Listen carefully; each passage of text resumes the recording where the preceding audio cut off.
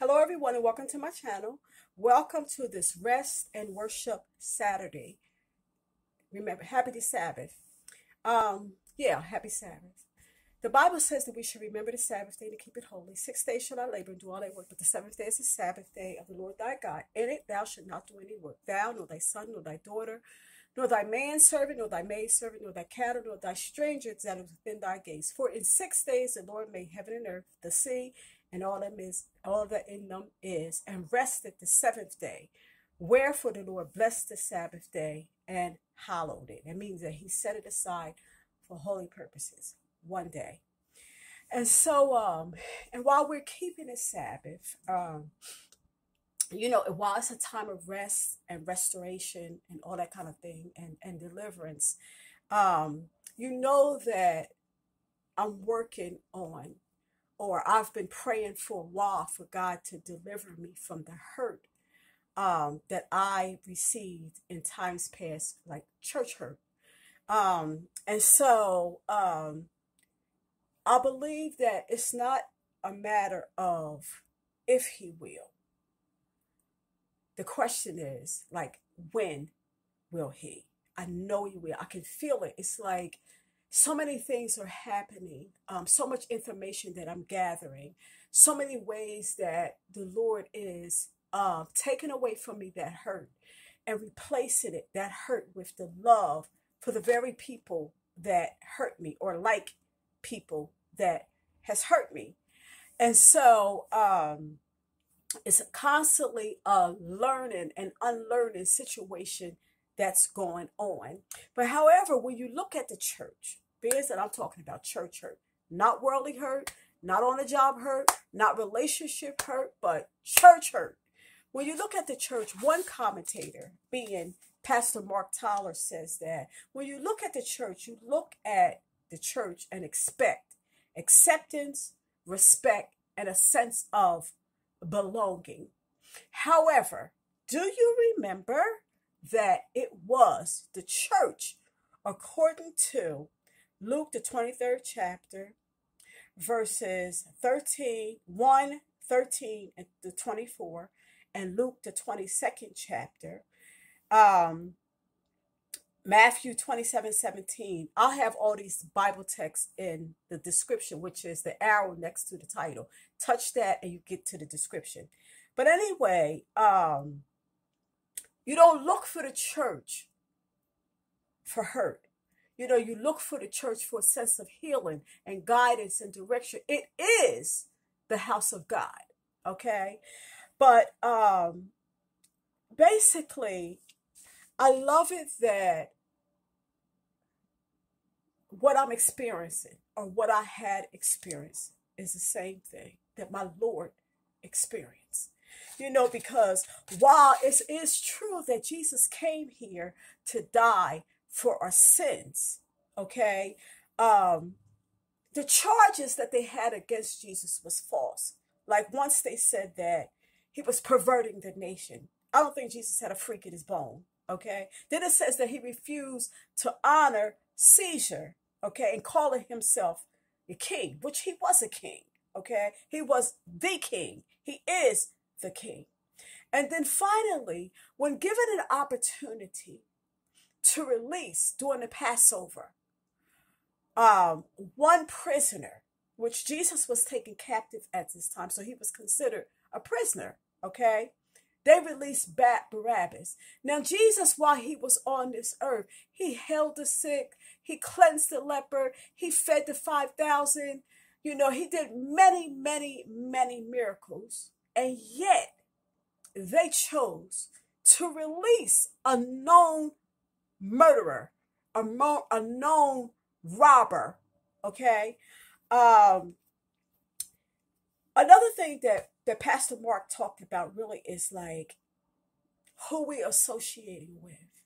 Now, the rulers, while they were preparing for the Passover, which is a holy undertaking, a holy institution. On the one hand, they was preparing that in front of the people, like Pastor Mark says.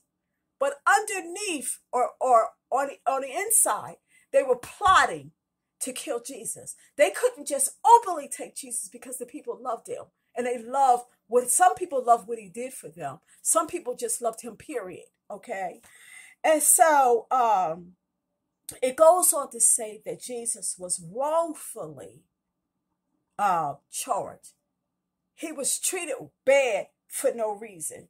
Okay. And so basically, like Pastor Mark said, that the rulers, they looked for the weakest link. So basically, Judas, from what I can remember, Judas went to them. And basically, you know, he offered to deceive Jesus, to basically turn them over to these, the rulers and everybody. But the thing is that we have to watch who we are affiliated with. In the sense of, say, like the church rulers and the leaders and those kind of things, okay? Sometimes they form a clique. They get so busy with doing the service of God, they leave out the work that they need to do for themselves. And in so doing that, they are led astray from God. And not only do they lead astray, they are led astray. They lead astray other people. And you would think that of those leaders that it would have been somebody, like Pastor Mark said, somebody that would have stood up and say, now listen here. We see this man did things out in the open. He didn't do any wrong. It would have been somebody to stand up.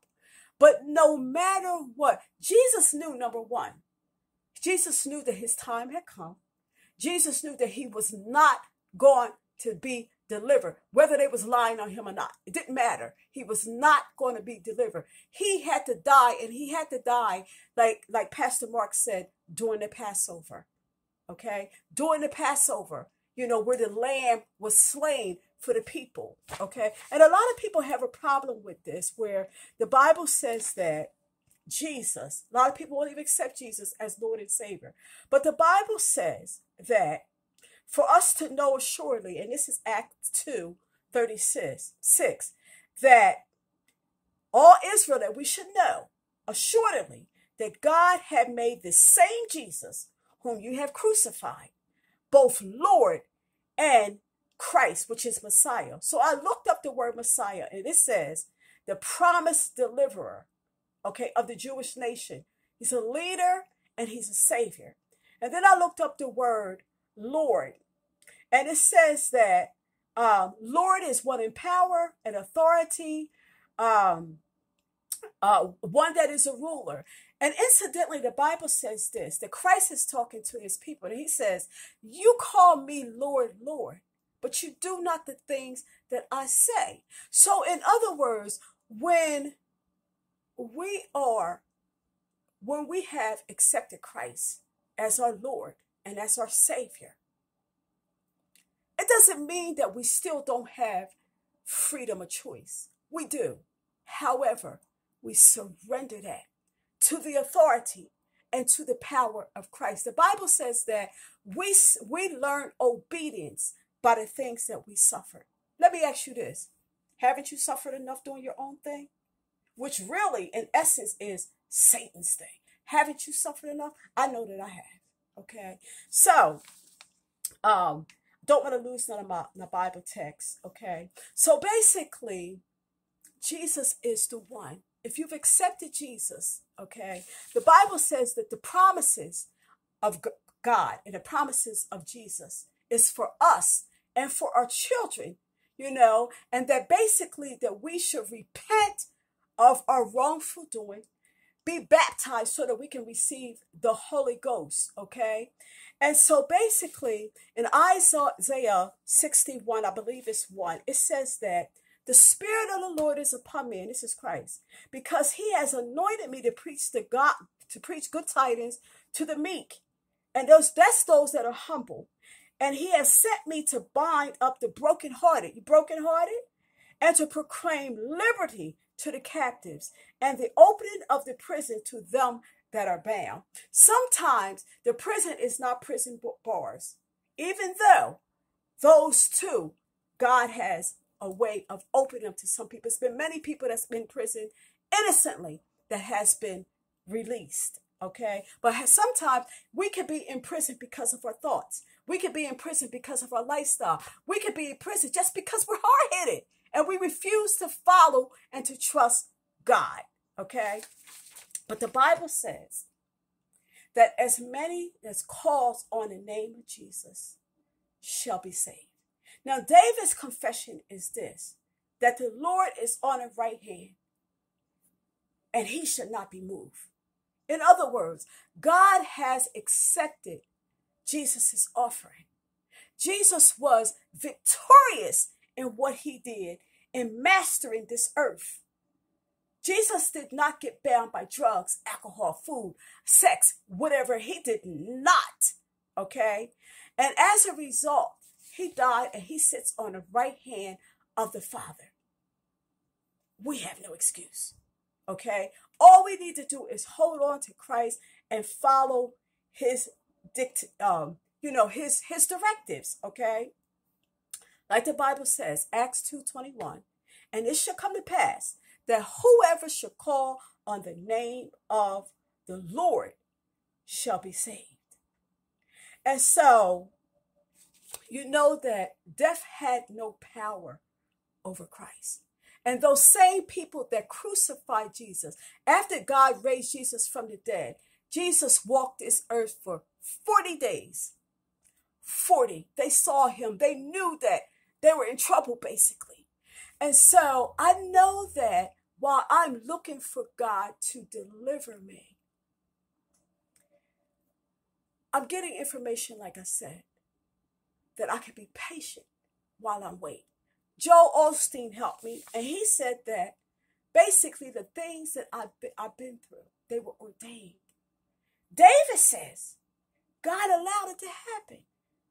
When Shammai, I think that's how you say his name, when he cursed David, and David's leader, his captain, Joab, I believe his name was, he was upset because David was being cursed by Shammai. David said, let him curse. God allowed him to curse me. Let him curse me.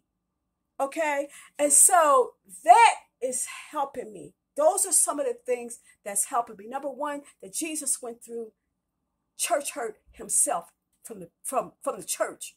Now, let me tell you something. There's two kinds of people in the church. There are those that accepted Jesus as Savior, but that has not accepted him as Lord. In other words, they're not trying to do what he says. Okay? And then you have a group of people, and the Bible calls them goat. Then you have a group of people that call him Lord, Lord. They accepted him as Lord and Savior. Okay? And they do what he says. Okay? Let me tell you something. Don't you dare ever leave the church, even though I give myself a break from time to time, because that is your Father's house. God needs people at the church that when people comes in, that, you know, his people would wrap their arms around them and show them love and a sense of belonging and acceptance and respect. Okay. God needs that. So pray for me. Continue to pray for me as God heals me. I believe that my deliverance is coming. But however, before it comes, God is bringing this out. And I hope that it is helping somebody. And so I got a message today from a guy from Kenya. And he was telling me how much he's subscribed to both of my YouTubes. And he's talking about how much God has used me to help him. And I've said, praise God, I'm happy to be used. So, all right. So I share what I'm going through because I don't think that I'm anybody special in that regard. I believe that the things that I'm going through, that there's somebody else that out there that's going through. I got a first cousin, a sister or brother, Siamese twin, or whatever it is that's out there that's going through the same thing. And so therefore, I share in hopes that as I get delivered, as I get more information, as I lean on God more, that you too will be delivered. I love you. I see you in the next YouTube. Remember to share everywhere with everyone. Encourage subscription. And don't forget to subscribe yourself. Now to him that is able to keep you from falling and to present you faultless before the presence of his glory with exceeding joy. To the only wise God, our Savior, be glory and majesty, dominion and power, both now and ever. I love you. See you in the next YouTube. Remember, have a H.U.L.A ministry bench out on the playlist. Check out my playlist on both YouTubes. This one is H.U.L.A Ministries Overcomers Anonymous, and the other one is The Pursuit to Christ. Check it out. I love you. See you in the next YouTube.